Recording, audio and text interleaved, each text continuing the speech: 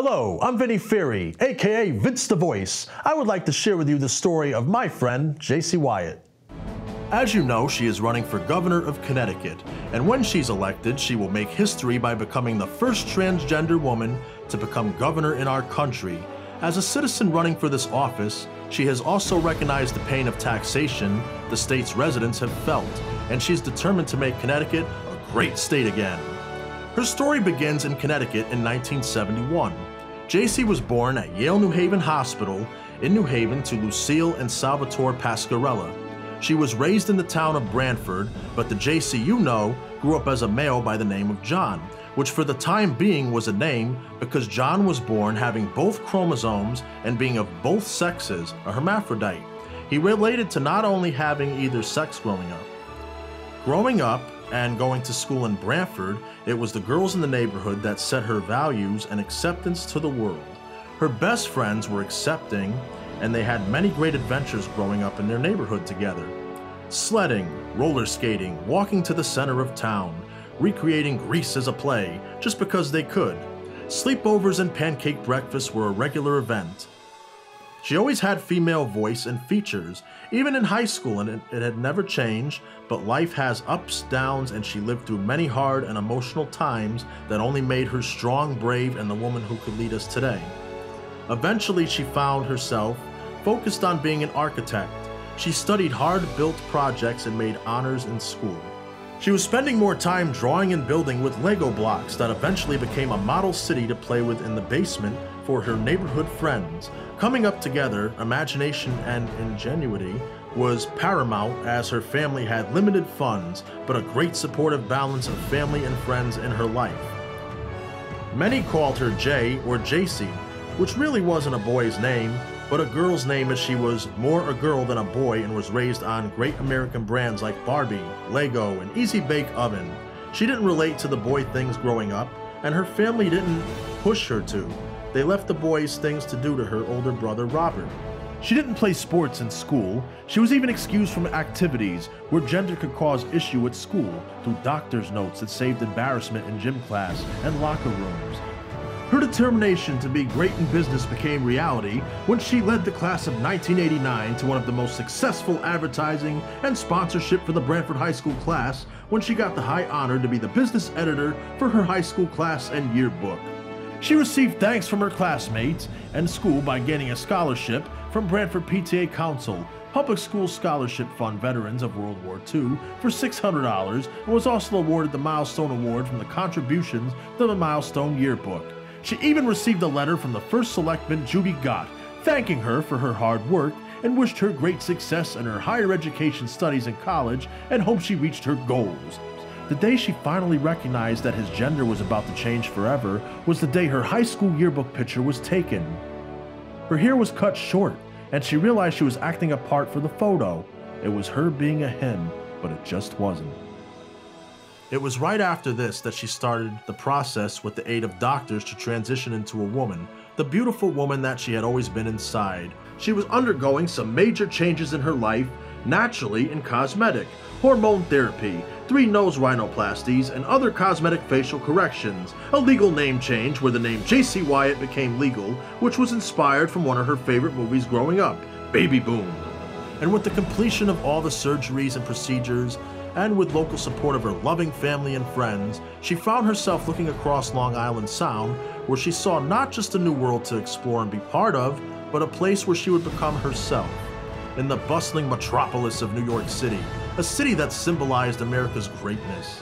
As she committed to finding the greatness within herself, she found herself looking homeward again, to Connecticut, and a bigger and greater picture for what her home could be. Jacey's first job was at Connecticut Hospice, and this wonderful place symbolized life forever, and the co-workers were some of her best advocates to be happy in yourself. She initially started with her immediate surroundings in Branford, and involving herself in her community, using her self-taught value skills acquired while visiting New York City almost every week, but soon saw a need to open the window to the even bigger picture. She wanted to make Connecticut whole again, to be the best place to live in and call home. Jacey loved to go to New York City, and she started taking her mom, cousins, and friends on trips to the city so Jacey could explore more and more. One of the most fascinating things that shows how involved to learn and listen is Jacey can point to a skyscraper in New York City and tell you who built it, designed it, and what company is based in it. She couldn't wait to see the city, the buildings, and the people made her feel that this is where she belonged. Eventually, a developer named Donald Trump became her idol, as he inspired her to be one day building skyscrapers and great developments like him because she saw his buildings being built all over the city that she spent years exploring the city. Yes, our president today inspired her and was part of the reason why she picked the New York Institute of Technology in Manhattan, where she would get a 5-year bachelor's degree in architecture, and she studied in the interior design and landscape architecture fields, graduating cum laude with her class in Long Island in May of 1995. Her father was a Connecticut state worker and was the greatest supporter in Jacey's life, even till his death in 2003. Her father was at every doctor appointment, surgery, and he became her biggest advocate in accepting his son that had become his daughter to the town that John had left, and Jacey had returned to. Her mother was a banker, high school office assistant, retired in the insurance business, who had also had inspirations to run as a Democrat for political office in Brantford, which eventually became the key family influence that made Jacey want to continue her mother's footsteps. Jacey learned about leadership early in her life, and her life experience proves that. Overcoming the differences and struggles with her gender were never known to people she went to college with, as she became captain of her public speaking class and was chosen lead designer in her architecture classes. With her strong natural skills to help others design floor plans and building models, her professors saw that she was going to be a successful student, and eventually she was in the top 2% of her school with a 4.0 GPA for almost every semester over the 5 years attending college. She learned the construction and building business working at a development office in New York City by being an architect's assistant. While working on her architecture dreams, there was one other big dream in her life that she wanted to pursue: to be a professional fashion model. From one chance meeting with a photographer on 7th Avenue, she learned and taught herself the world of modeling, finance, and business, and brand building her name and image. She was the brand. Jacey would start to brand herself over the next 20 years to become a nationally known model, hired all over the country by international fashion and swimwear companies. Even the fashion icons chose her to be the woman the companies wanted to represent them. She made a lucrative living in the modeling industry, traveling up to 200 plane trips each year all over the world, amassing over 200,000 photos of herself in just about every state, city, island, and exotic location. How many other women do you know that have 400 pairs of shoes and 1,800 bikinis in her wardrobe? She invested most of her modeling money into her first business in 1995 called Jacey Wyatt Signatures, her greeting card business, which grew from the online phase with the JaceyWyatt.com website to the Jacey Wyatt Corporation for many years to come, which branded into many products, company names, and successful projects. Giraffe Kids Coloring Cards is Jacey Wyatt's children's creative greeting card that a child can color with crayons. Her determination and unique ideas in business put her Jacey Wyatt company up against another competing greeting card companies. Her long hours, hard work, and determination was rewarded in 1997 when her company won Best New Kicks product at the National Stationery Show at the Javits Convention Center in New York City. Jacey faced a decision: join her family in Connecticut and dream big, or make it in the greatest city in the world. The decision was easy. She returned to Connecticut. Jacey's first notable project was less about renovating a building than helping clients rediscover its soul in her designs. The once great John Tyler house circa 1710 in Brantford languished in a run-down neighborhood on East Main Street was her drive, backing restoration and imagination that would be necessary. The owner chose Jacey Wyatt. Jacey convinced the banks that they had a moral obligation to invest in her plan and ideas, and negotiated with the landlord and the town, jump-starting a project and creating new construction, retail, and community service jobs. Jacey's striking new building, called the House of Jacey Wyatt Country Store, which once lay dormant for years, now revitalized the neighborhood. Jacey grew her company brands and kept adding more and more products and brands, including the Nut House collection, her incredible packaging of nuts into tins that resembled paint cans, having the color of the graphics on the labeling to match the nut. These became yearly corporate gifts, being shipped all over the United States by leading corporate CEOs and company owners. Jacey became the woman to go to in the corporate gifts market, and she added yearly more and more companies calling her to be the holiday gifts. This success started her favorite business, putting her love of business and food together, and she added a new product, the famous 2-pound Mrs. Printable Caramel chocolate-covered apples, and her business grew to 6-digit revenues a year in sales, selling over 36,000 apples a year, growing the company and create jobs in Brantford. The success and incredible mind she has for marketing the vision of her own products, being made with her name on it. Jacey Wyatt Chocolatier Company was born from her love for gourmet foods, her handsome chocolates, truffles, chocolate-covered apples, chocolate-drizzled popcorn fudge, and more was the tastiest addition to the Jacey Wyatt Corporation Company.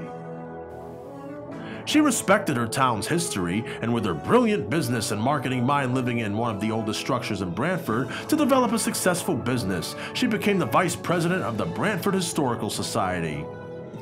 Being one of the youngest members ever to be on the board, her incredible interest in Brantford history helped her to inspire relationships, bring people together, and lead the group with her new ideas and bring new fresh ideas to people that respected her. She was at town events, lectures, and worked with local town leadership to be involved in the town. She even got approval to get all the historical photos of the town scanned for digital protections from her determination and leadership to get the committee to agree and let her ensure the protection of these giant great images and history photos of the town and its people to be cherished for generations to come. She developed a development called Brantford Village and a tourism destination that is educational, historical, preservation focused around the 18th century, King's Highway, and she called it Brantford Village. She put in over 10 years in growing of planning, research, drawings, and marketing packets, and even held the campaign for Brantford Village lectures at the James Blackstone Library. Jacey's love of Brantford and the state of Connecticut became another business under the main Jacey Wyatt Corporation. With her decades of years of being in front of the camera and her incredible vision and insight of what you see in a camera, she created Brantford Pictures, and she became the photographer, taking thousands of pictures of buildings and places she traveled to, and the town of Brantford and its charming little town districts were created in yearly calendars and digitalized pictures into photo CDs that you could watch on your computer and online.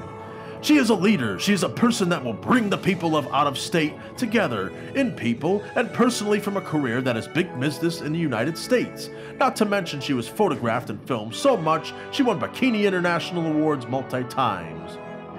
Jacey even started Connecticut Fashion Week and received a state proclamation from former Governor Judy Rell in 2009.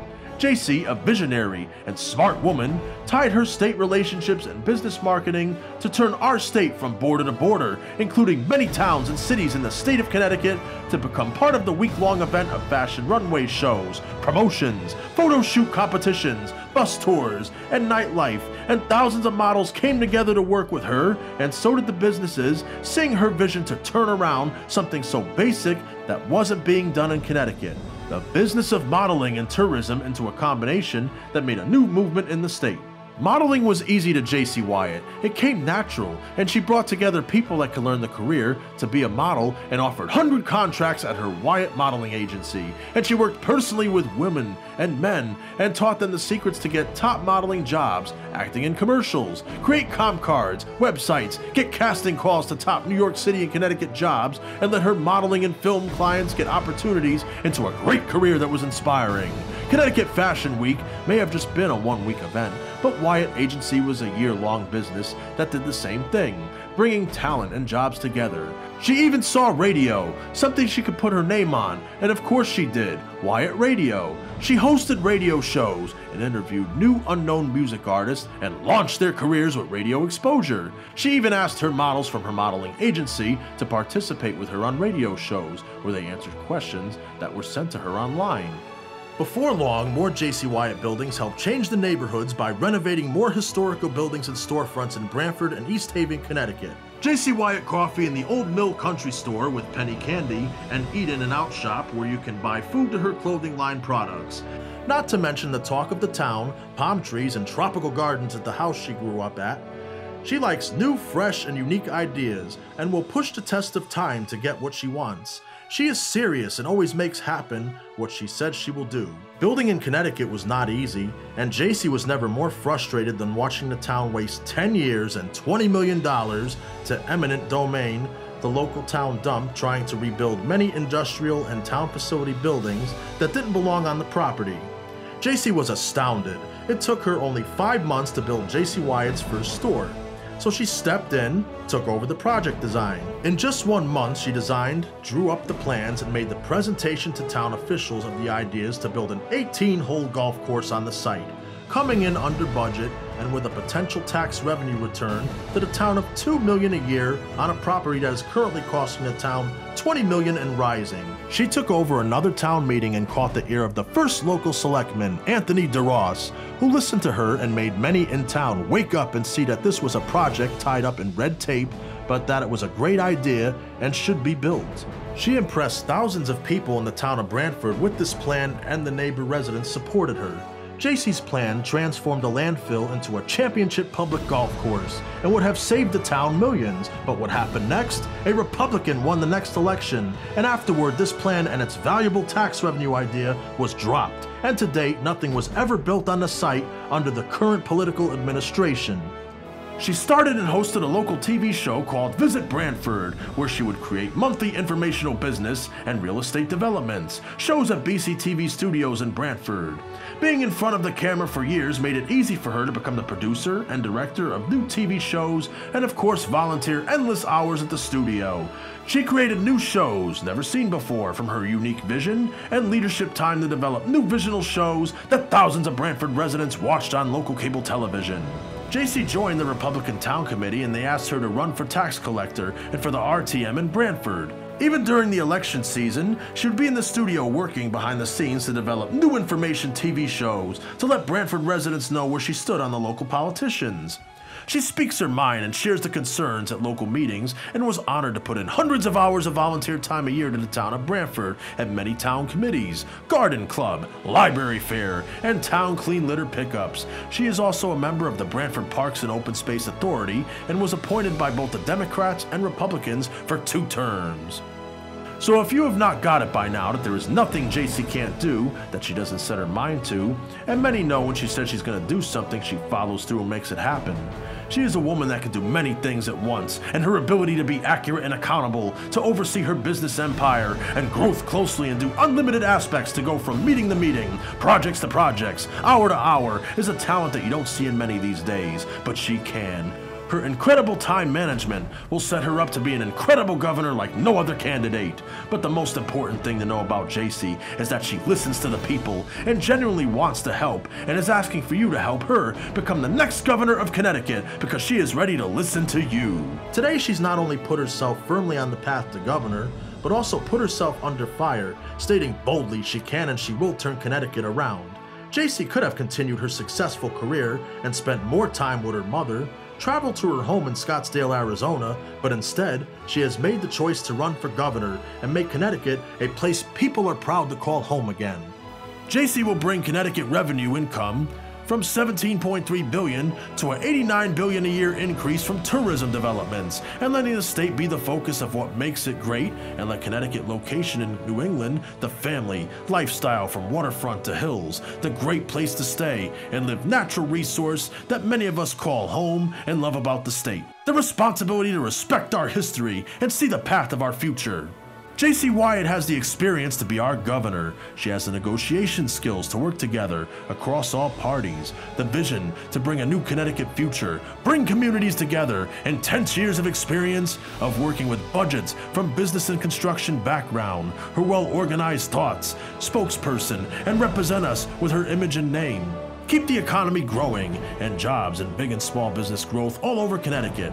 Simple fact, she could govern, and her life experiences qualifies her to be a governor like no other in this state has ever seen before. Jacey has time and again proven that she is a brave, strong woman who never gives up. She just doesn't let no be the final answer. She will tell you her secret for success is a strong team and well thought out plan.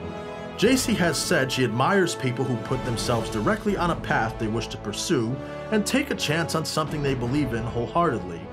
Being a governor, she has put her years of design and construction into the future plans for the state, and her incredible gift to think of the future and her vision to build at $80 billion a year in new tax revenue to the state. The Nutmeg Mall Resort, a 4-season family world destination surrounded by the largest indoor-outdoor mall, beachfront lakes, water park, amusement park, film studios, theme park, vineyard resort collections, the best wineries, lakefront hotel and resorts, golf courses, high-end and world-class retail stores, department stores, and anchor headquarters attractions.